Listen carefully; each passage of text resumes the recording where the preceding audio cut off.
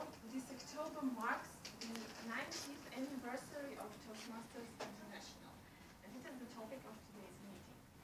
Since the 22nd of October 1924, Toastmasters International has helped millions of people to empower themselves by gaining communication and leadership skills and by enriching their lives.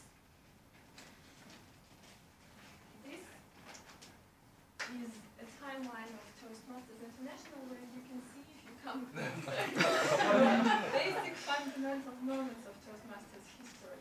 And we're really happy to hold our 65th meeting on the very same day like it was 90 years ago.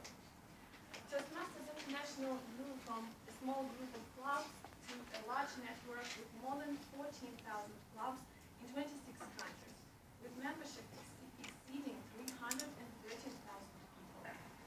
Dr. Ralph Smedley, the founder of Toastmasters International, noted that people learned at the moments of entertainment.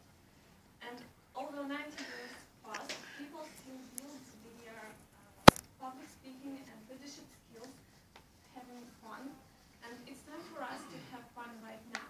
That is why I would like to invite to the stage our Toastmaster, who is, I guess, absent.